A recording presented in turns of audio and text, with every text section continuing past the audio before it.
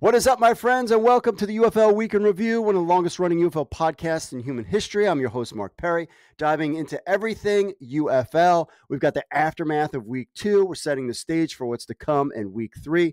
We've got the latest power rankings, quarterback rankings, plus game-dated moment cards from Upper Deck, which is pretty cool, and behind-the-scenes look at the DC Defenders' first home game that me and my wife went to, plus I give blood in that. We'll also discuss the UFLPA's recent grievance, and we'll take a look at the UFL TV ratings. And you don't want to miss our preview of Week 3s with the odds, spreads, and DFS picks so that you can make some money. And then our notes section, we touch on some stories around the league, including partnerships, ticket promotions, community engagement, stuff like that. So buckle up while we do all things UFL. And whether you're watching on YouTube or listening on iTunes, Spotify, always hit the like button and subscribe. Leave us a review. You can also email us at podcast@uflnewshub.com or call 888-430-7692 extension 3 with your questions or comments for any show. That being said, let's get into it. USFL is in business. The XFL is underway. There's no doubt spring just got stronger.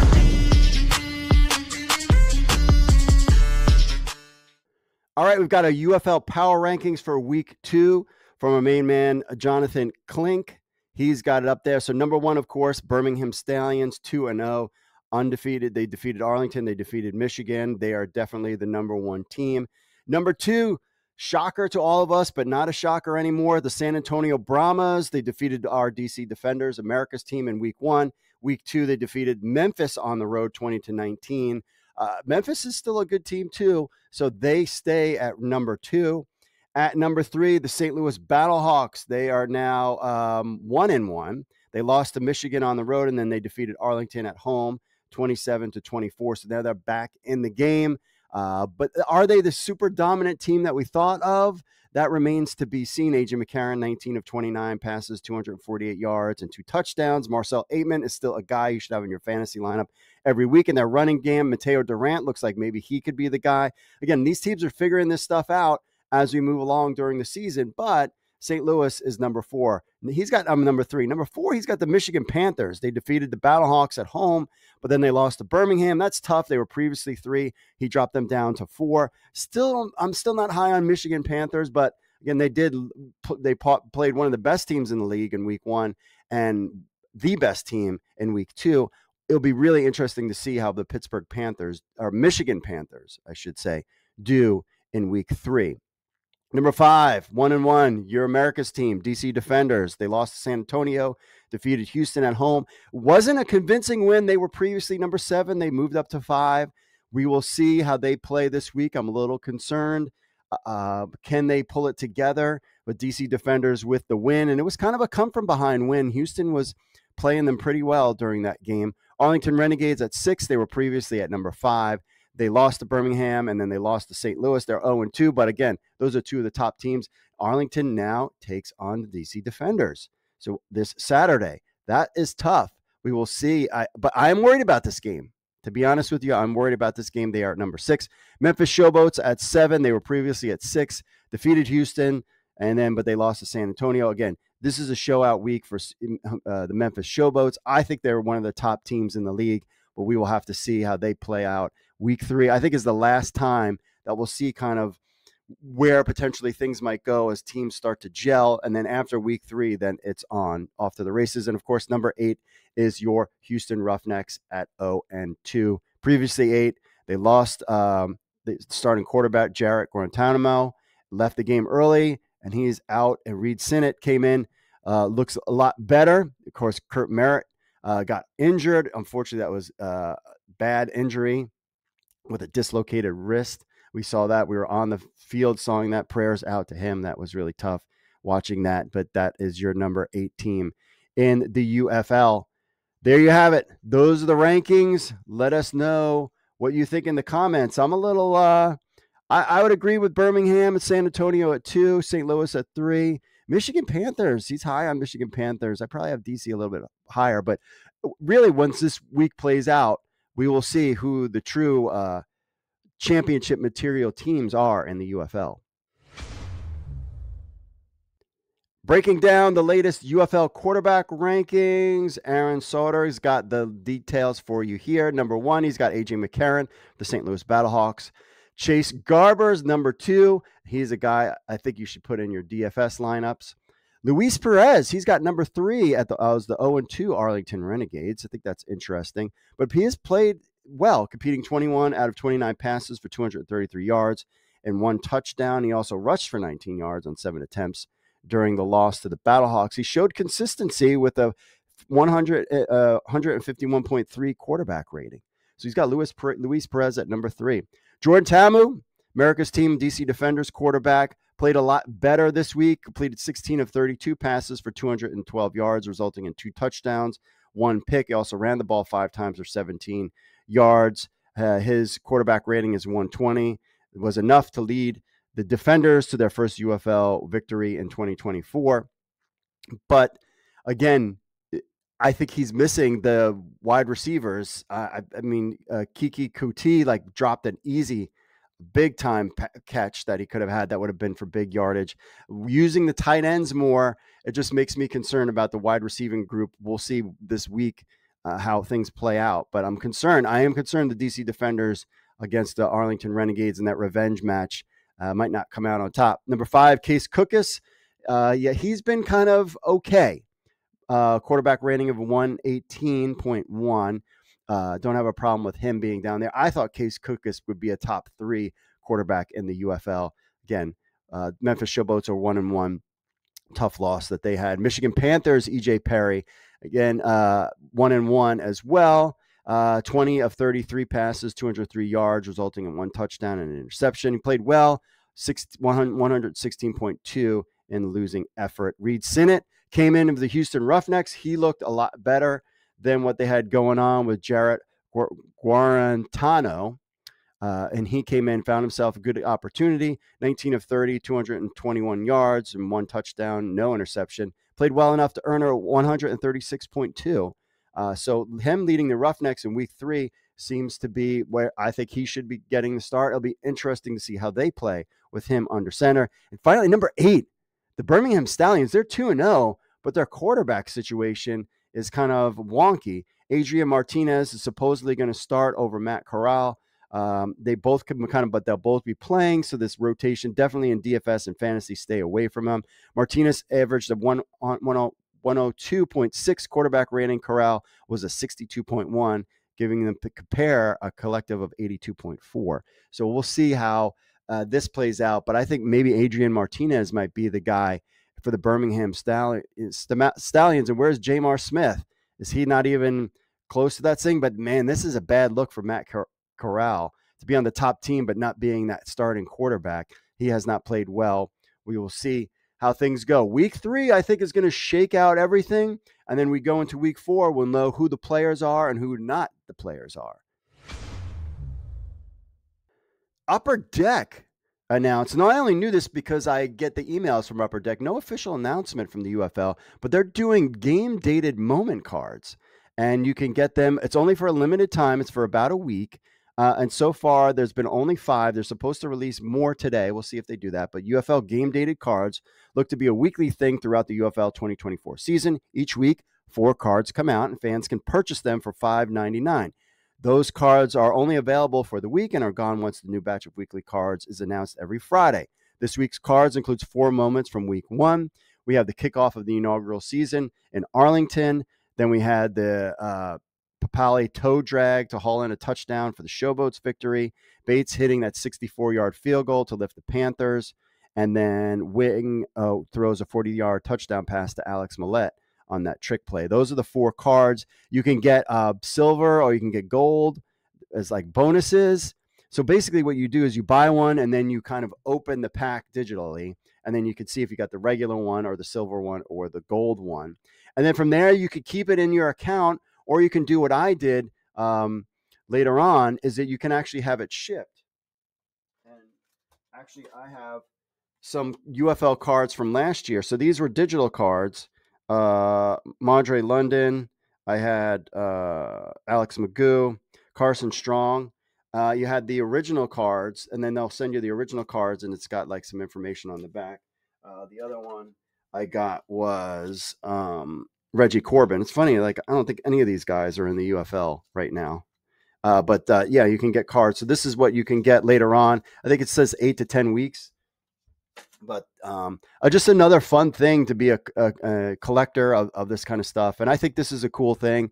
Hopefully we get more cards as the league grows, but I'm excited to at least that we have some UFL cards that we can buy and trade, but I'm just keeping them all. I just enjoy them. I mean, I have XFL original 2020 card packs, and I was hoping that they would do that. But again, everything has been the bare minimum. At least Upper Deck is doing something, and then hopefully maybe we'll get some more cards. If they sell well in the future, just head over to upperdeck.com and you can find all the information there. Hey, football fans! Just because the NFL season has wrapped doesn't mean the thrill of fantasy football has to end. Introducing NewsHubFantasy.com, your year-round fantasy football haven. Dive into the action with the United Football League and Canadian Football League. Whether it's the UFL's dynamic plays or the CFL's strategic battles, we've got you covered with fantasy leagues and weekly pick'em games that keep the competition fierce and the stakes high, all season long. Best of all, it's absolutely free. Join existing leagues to challenge the community, or create private leagues to compete with friends. With NewsHubFantasy.com, the game never stops. Strategy, camaraderie, and the chase for fantasy football glory continues beyond the NFL, bringing you closer to the sport you love every day. Don't sit on the sidelines. Visit NewsHubFantasy.com today, sign up for free, and keep your fantasy football season going. Because here, the game never ends. NewsHubFantasy.com, where football fantasy lives all year round. Here's a report about UFL advertising rates and the U.S. Army sponsorship. We learned some more about this. So, according to a report from Sportico's Anthony Krupe, he's got some interesting information. One is that UFL advertising costs average $6,570 per 30-second spot, and the U.S. Army invested $10 million in a one-year UFL sponsorship. And I assume that that's probably more than what the XFL wanted a couple of years ago. And also total sales for 8 games are estimated to be in the advertising realm, 3.7 million. So he goes through, basically this article was about the St. Louis market and how the other markets are kind of struggling. And the Battlehawks are carrying the league with the DC Defenders, America's team, kind of in second place. He also talks about, but what he did say at the end of the article was talking about the advertising costs in the UFL. He says, quote, the average cost for an in-game UFL spot is a thrifty $6,570 per 30-second spot. While that's probably a bit more than what you would find in a sofa cushion. Okay, you're so funny. The low rates have set a modest ceiling on revenue. Per media buyer estimates, Fox and Disney have booked $3.7 million in sales over the first 8 games, which works out to a hair shy of $465,000 per telecast. That's basically what they're making now. So despite these low costs, Fox and Disney has successfully generated approximately, we all know that. The pricing strategy has made UFL games an accessible platform for advertisers, allowing them to reach audiences at a reasonable cost. That is kind of the key here. And as each week of the season moves on and the TV numbers remain strong, things could change. And again, this is a good spot for the first year league. Now, for some comparison, an NFL game, 30-second spot on ESPN, can range in the $300,000. So that's right. So what they make in one game is essentially what they make in one NFL 30-second spot. Network games can net in $700,000. That kind of gives you the idea. But that, again, is the National Football League, the biggest player in town. NBA playoff games can range $50,000 to $75,000, depending on the network. So that kind of gives you an idea of where network games. I couldn't find anything about NBA games or MLS, that kind of stuff, but that just kind of gives you a ballpark of kind of where things are. And that's NBA playoff games. So assuming regular season NBA games is going to be at least half that, to keep that in mind. As far as TV viewership goes, the NFL is between 15 to $17 million, 17 million range of viewers. MLB and NBA are kind of in that 1.6 to 1.4 million range, but leagues like MLS average 850,000 viewers, and they just signed an exclusive 10-year, $2.5 billion agreement with Apple. That is kind of the key, and this is the benchmark that Redbird Capital compares itself to is MLS. They believe that they could be bigger than MLS. They could be the 5th biggest sports league in the country with with NFL, Major League Baseball, NBA, soccer. Now it's like MLS, WNBA, UFL. They feel like they could be in that range, and that is a lot of money. Also, the U.S. Army's sponsorship role. So also doing its part to support the startup is the U.S. Army, which has earmarked $10 million for a 1-year presenting sponsorship designed to bolster its recruiting efforts. We saw the commercials where they're interviewing, or during the games, they're interviewing people trying to get their recruiting up. There you go. They got $10 million for that. So that's just something to keep in mind. I thought these articles were interesting. Definitely read the full article because it was giving you some insights about the St. Louis Battlehawks. But this kind of gives us an idea of what the league is making. They're not going to come across this season as losing $60 million. Hopefully, if they just break even, that is a great sign. We just want to break even would be fantastic news for season 1. Even though we've been doing this and talking about this since 2018, season 1 of the UFL. So the UFLPA files a grievance relating to the UFL Player of the Week bonuses. So the UFL put out the following press release.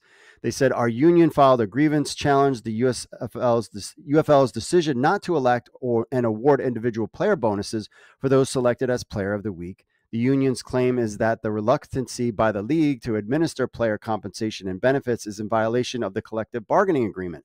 It was our intent in negotiating player accolade bonuses that individuals who earn weekly performances based on awards would be compensated based on their body of work. The union has requested that weekly individual player bonuses be administered accordingly. Pursuant to the adopted CBA, we have begun discussions with the league operations to resolve this issue in order to avoid litigation proceedings. This is their statement that came out on April 8th. When was it announced? Well, when it was announced, we broke down the UFL player salary based on what the UFLPA said. There was a section on there about how players can earn extra money through various bonuses and winning Player of the Week, which comes with a $1,000 bonus.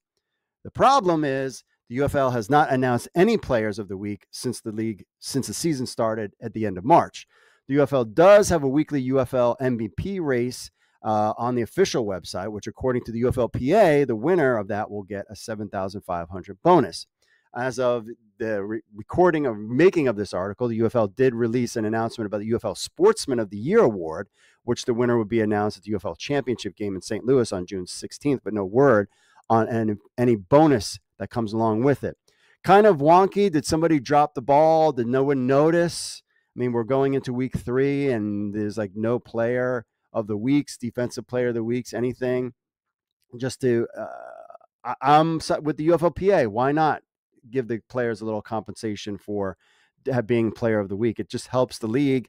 It was in part of their agreement, so I don't know why it's here. Well, hopefully this gets resolved and we start getting Players of the Week going here forward. But again, remember, this league is so bare bones that there's going to be mistakes all over the place as they kind of work out the kinks for the first year. But this one, come on, it's easy. It's just extra content, Player of the Week, and just to have Moose Johnson pick the players.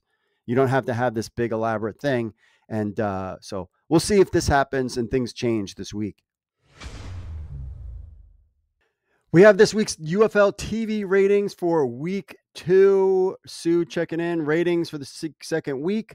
Mike Mitchell's got them right here. San Antonio, Memphis, 718,000. Arlington at St. Louis, 908,000 on ABC. The first game was on ESPN.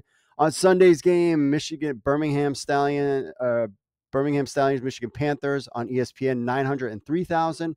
And then Houston against America's team, DC Defenders, 849,000. Those are the viewers. You remember they had to go up against the NCAA tournament, Major League Baseball. So I think this is pretty good turnout for the numbers as well. As far as attendance goes, we have those numbers for you. Attendance at the Showboats game, 8,791 for the Showboats Brahmas game. And then the Battlehawks Renegades game, 40,317 with a 908,000 rating. And then the Michigan Panthers Birmingham Stallions, with the Stallions taking the win. 7,475 fans in attendance, 903,000 for the ratings. DC Defenders, America's team, 15,052, rating of 849,000. I mean, I was hoping 16 to 18,000 for the DC Defenders. There was a Washington Nationals game right next door. Still, the crowd was good. The second best crowd in the UFL. But again, that stadium can only pack out totally about 20,000. So I was hoping for a little bit more, but 15,000 is okay. I'll take it. But again, the attendance for the Michigan Panthers, they have another home game, I believe, this weekend. So the DC Defenders will be in Arlington. Stallions, Michigan Panthers have another home game, and then the Brahmas are at home. So I'm hopeful that the Brahmas actually have a good turnout because their team is 2-0. They had a good league season, good team in the AAF as far as attendance goes. Would love to see 20,000 at a Brahmas game. Not sure about that. Panthers with 3 games in a row, 12 p.m. start on Sunday. Is that going to impact things going against the Houston Roughnecks? I mean, the Panthers are a decent team. They should beat the Roughnecks. We'll see how that goes. And then Stallions. There's a lot of intrigue in what these attendance numbers will be. I think the TV ratings will stay in that 800, 700,000, maybe 900,000. Maybe we can even pop a million because now there's not much competition, I believe, except for the Masters. But, you've got the Arlington Renegades. They're kind of mid-range. Birmingham Stallions. I mean, if they don't show out and they get a 7,000, 8,000, a 2-time defending champion and the top team in the league, I mean, what does that say about the Birmingham Stallions market? Michigan Panthers, I would assume it's going to be less than what they had before, and Brahmas. So this attendance thing is going to be really interesting to watch. Ratings, I think, are good. I think if we get 800, 700,000, remember, we were getting into like 400,000 range, with the XFL and UFL at times. So we will see. I'm sure it will drop off a little bit more, but anything in that 700,000-800,000, I would totally be happy with. Again, but these are on network television. You've got ESPN game, Fox, and then 2 ABC games on Sunday. So it will be interesting to see how these attendance numbers and rating numbers turn out for week 3. We've got our UFL odds, our betting picks, all that kind of stuff. If you go to our website, we have the breakdown of the television and the odds and all that good fun stuff, including understanding the basis, what's point spread, all that other fun stuff. Here are my picks. So you got the DC Defenders at Arlington Renegades. This is Saturday, April 13th at 1 p.m.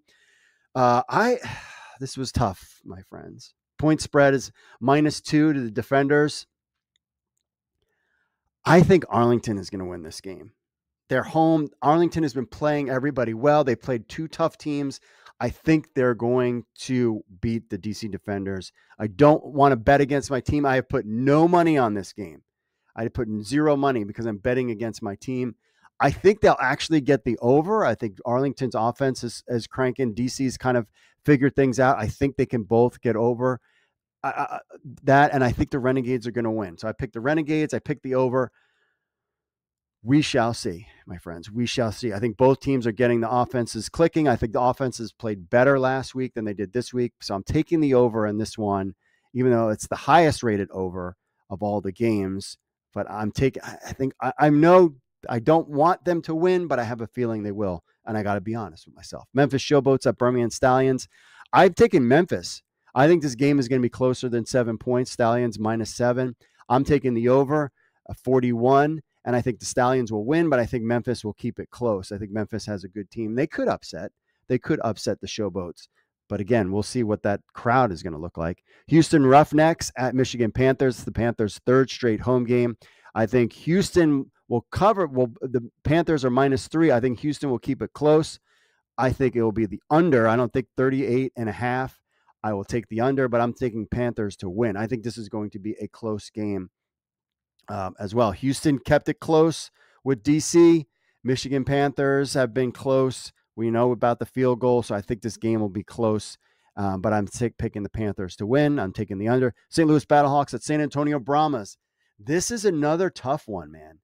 I think the St. Louis Battlehawks are going to lose to the San Antonio Brahmas. The Battlehawks are -2. I'm taking the Brahmas. I'm taking the over. It's 42, and I'm picking the Brahmas there. Finn's parlay. He's got San Antonio with the points, Houston, Michigan under, and the Stallions win. That is the parlay. I'm also doing over, under, over. $1 pays 13, and I'm taking the money line. I'm taking, I forget what this one is, but those are basically my three. I'm not picking anything against DC. I'll tell you that right now. But those are that's Finn's parlay. And of course, going for the over, under, over. $1 pays 13. So just try and have a little fun with that. Those are my picks for this week in the UFL. You got to watch and listen to the recap show on Mondays to learn about what's going on or how we did. I'm not going to recap it on this show.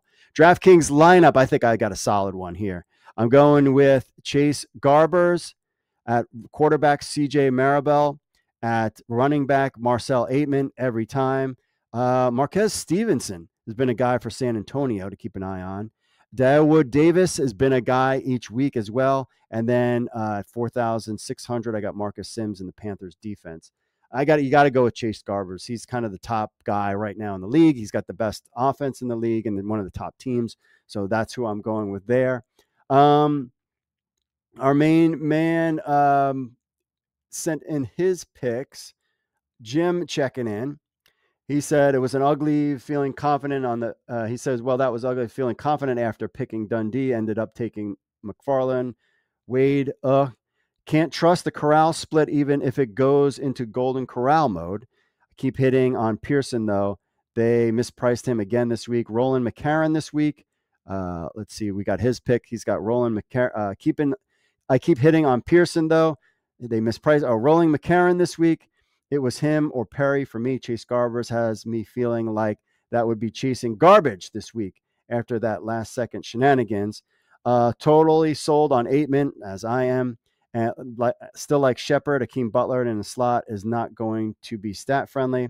I run it back through with Stevenson, which I did as well, with so many targets and cheaper than Kirkland. I agree with that. Rounding that with Deion Kane and superior by a mile and the Stallions defense. So he's got good picks too. I just don't like doing two St. Louis guys because I'm afraid that they're not going to put up a ton of points and you got to spread that out. But he's going super St. Louis. But I think San Antonio is going to win this game. It's about that time. New gear. Third time heading to Audi Field for the opening kickoff of the DC Defenders. First it was with Vince McMahon owning it. Then it was The Rock and Danny Garcia. And now under the UFL, there it is, the UFL banner. And that was, so this journey for me started in 2018. Covering the XFL rather than the AAF, and it's bringing me a long journey. Lots of things have changed. Now I'm dealing with my wife who has cancer at 49 years old. Another website. I mean, I've had XFL, USFL, CFL, News Hubs, apps, and all sorts of stuff. We have News Hub Fantasy now, which actually is running pretty well, and some other ideas in the future. And it all really depends on how this league does. If this league does well and becomes a thing and can stand for 5, 10, 20 years, then we're off to the races. Got a lot of good ideas and a lot of things to bring to the table. This is the year that we find out. St. Louis, you showed out. 40,000 fans last night. That's awesome. DC, we need to show out too. And now it's up to us. I keep telling you all this. It's up to us. The groundwork has been laid. The foundation is here. It's up to us to make this league work and to get popular. Bring your friends, go to a bar or restaurant, watch a game, whatever you need to do to promote this league. But this is our first game back at it, Audi Field. It's nicer. We're in April rather than February, which is kind of cool. But I am super excited to get back with the crew, the DC Defenders fan, the DC Defenders Nation. So let's go along for the ride, shall we? All right, hello. We are here. Season 2, guess I got a special guest right here. She is back at, can you think, she had suffering from sepsis 2 months ago? In the hospital, could barely talk. Through God's grace, she made it to the first game. So we're very excited.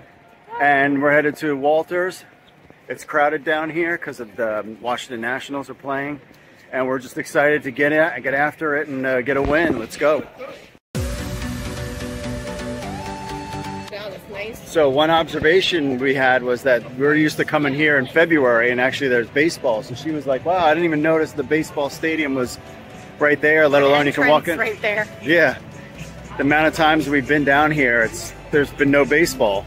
The first time was 2020, and they shut it down. And then maybe there was one baseball game last year that we were thinking that we were here. So it's just weird to be down here with the first game of the season and not freezing your you-know-what's off.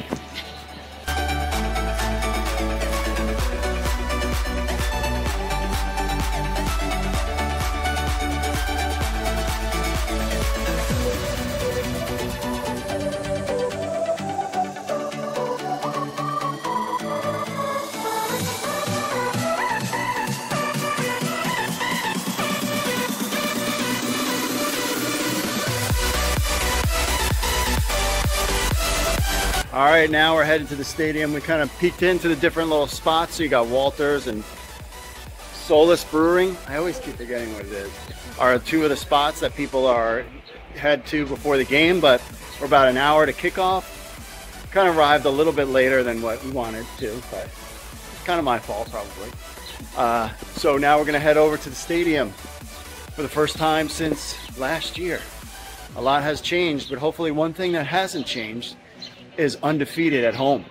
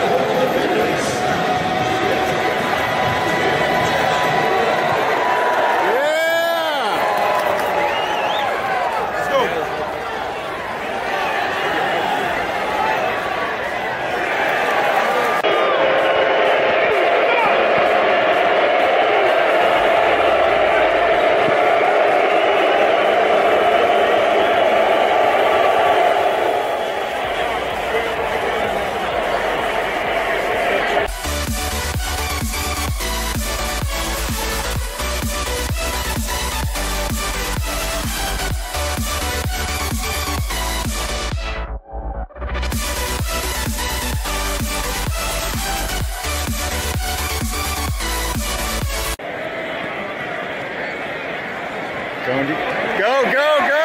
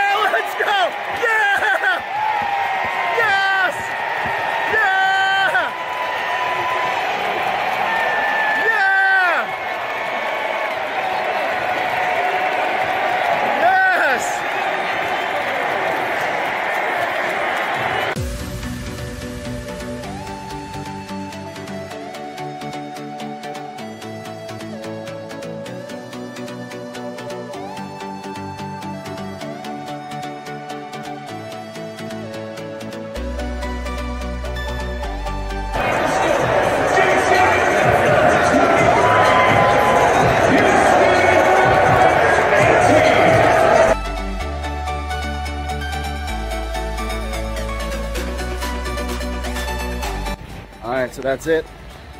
What an exciting finish. And staying undefeated at Audi Field. That's good. How do you feel? Good. Excited. Tired. Tired. Yeah. So, but great atmosphere. Didn't hear what the attendance was even during the game. I didn't hear it.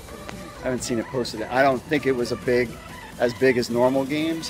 One of the weird things was they were selling DC Defenders XFL merch, which we were looking at it and we were like, oh, cool, this is a cool shirt. And then it had XFL on it. And I was kind of like, yeah, but I get it. You know, you're trying to unload the merchandise from last year. It still says DC. It does. It does. I'm just being, you know, whatever. But I think a lot more fans came out, and I just think it will grow. I mean, it was a big win I think DC's got their offense is not the same as it was last year. They lost a lot of key components. We saw Lucky Jackson on the sidelines. Some of those guys are in the NFL now. So, but overall, again, it's always a fun atmosphere. People are really cool. Like, everybody's having a good time. Place. Yeah. Any final words? That's it. That's it. See you soon for the next game. It'll be fun. Yep. We'll see you for the next one. What is up, my friends? So it is a couple days later. It is Wednesday. I am here at the American Red Cross. The DC Defenders won, so that means we got to give blood. See, there's nothing on my arms right this second.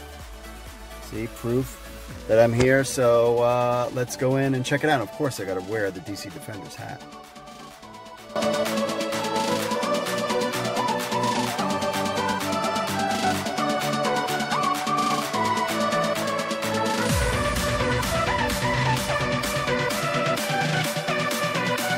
All right, my friends, that's a wrap. Proof right here, and it's red too, DC Defenders. Process was good. Took about, my blood was pumping. So I went out. I was done like 6 minutes or so. Then you just have to wait 15 minutes to, just to make sure that everything is cool. And that was it. So now we just got to wait 56 days to the next time we can do it. So hopefully DC wins at the end of the week or at the end of the month, so that I can schedule my next time doing. But there's platelet donations that you can do and all sorts of other things aside from just giving blood. So, and it's definitely needed, and it's something that you got plenty of it, so you can give it out. You need to just set the time to do it, and it certainly will help someone. It certainly helped save my wife's life. So I will be a frequent user, a frequent doer of this throughout the whole season. So there's your proof. Done. Waiting to do it again. So DC, you got to win. Let's go. In football, every play counts towards the win, just like every click counts towards growing your business. At CM3 Solutions, we're the game changers you need. With our cutting-edge SEO strategies, we'll put your business in the top league, ensuring you're seen by the fans that matter most, your customers. And when it comes to web design, we craft winning plays with stunning websites that not only look great but perform. From the first click, your audience is engaged with user-friendly designs that score big on customer satisfaction. Need a custom app? We've got the playbook to bring your vision to life, enhancing your digital presence and driving your business forward. So, whether it's SEO, web design, or application development, team up with CM3 Solutions. Let's score those business goals together. CM3 Solutions, where your business wins. Visit us today at cm3solutions.com. All right, we are back. Let's wrap things up. First, the United Football League introduces Sportsman of the Year award. They will proudly announce Sportsman of the Year, continuing the tradition with the USFL, Sportsman of the Year, a testament to incredible athletes making a difference in their communities. This award not only recognizes excellence on the field, but also celebrates the profound impact that our players have off the field as role models and community leaders. Since they're all in one location, that's going to be kind of hard to do. But, I think this is a good idea. It's a good award. No word on if there is going to be any compensation for that. I would assume there should be. On to ticket sales. $10 tickets now available for all Memphis Showboats games. It went from 20 to 10. Certain sections for all the remaining home games. Clearly, Memphis is having a problem filling it, so they lowered the ticket prices to $10 at certain sections. We'll see how that goes if we get any more fans in the stands. This is one that worried me. The Birmingham Stallions also lowered their ticket prices for their home opener on April 13th. This is the two-time UFL champions lowering their sections. So seatings in sections 110 and 142 will be priced at $10. Again, just one section. It's not all the tickets in the league. But this to me is kind of a sign of a little bit worrisome about what Birmingham Stallions is going to look like for this home opener this week. So keep an eye on that. Also, LBL Architects joins the community ticketing program for the Arlington Renegades. provides local businesses the opportunity to give back to their communities and nonprofit organizations to serve youth, educational initiatives, and life-changing resources where they work and live. Very excited about this. Basically, mission to be blessed.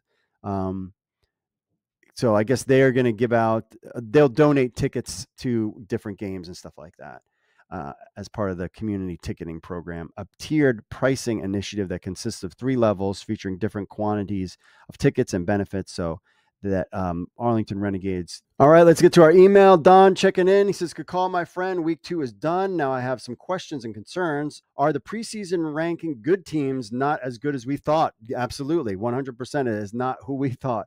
And are the bad teams not as bad? Well, I knew Houston wasn't going to be good, but at San Antonio, I was on the fence with. I thought Memphis would be a little bit better, but it's too close to call just yet. I think this weekend will really shake it out. It looks like there is a lot more parity in this league than everyone thought. I agree with that. Even the Stallions, the undisputed kings of the USFL, did not dominate the Panthers. Birmingham is 2-0, and they're definitely the top-ranked team, but I am not ready to crown them with a wreath of roses just yet. I mean, you saw our quarterback ranking. They were at the bottom when it comes to quarterback. Now it's only been 2 weeks, so there's still time for teams to make adjustments and make a move. But we saw last season, the season is only 10 weeks long and it goes by fast. So I guess what I'm saying is that any team can surprise me at this point. It's time for those adjustments to show improvement and to make a run for the title. Yes, now is the time. Basically, this is the last week. If San Antonio win, now the only thing is the Houston Roughnecks were on fire at the beginning of the season and petered off as teams figured them out. Is that going to happen to the San Antonio Brahmas again? Or are they going to be able to keep pace all season long? I really think it should be Birmingham and St. Louis in the championship. I think St. Louis is who we thought they were. Birmingham is who we thought they were. We're a little disappointed in DC Defenders defense, a little disappointed in Memphis Showboats. Michigan Panthers are a little bit better than we thought of. Houston Roughnecks, and Arlington, I think, is a little bit better than we thought of. But this is a weekend that's really going to shake things out because we're basically 3 weeks in. You're basically over, there's 10 weeks. So you're basically 2 more weeks and then you're halfway through the season. So this is really going to shake things out this weekend. So it's going to be exciting. It's going to be fun to watch. Make sure you tune in. And we appreciate you guys. Make sure you like and subscribe to the channel. Leave us a review on Apple Podcasts or Spotify. We appreciate that. And thanks for tuning in. 888-430-7692, extension 3. Things were a lot late this week. Got a lot of family stuff going on. My wife is doing good. Everything is fine. There's just a lot of stuff going on. You're trying to manage all this stuff. And actually, I'm going to drop her off at her treatment right now.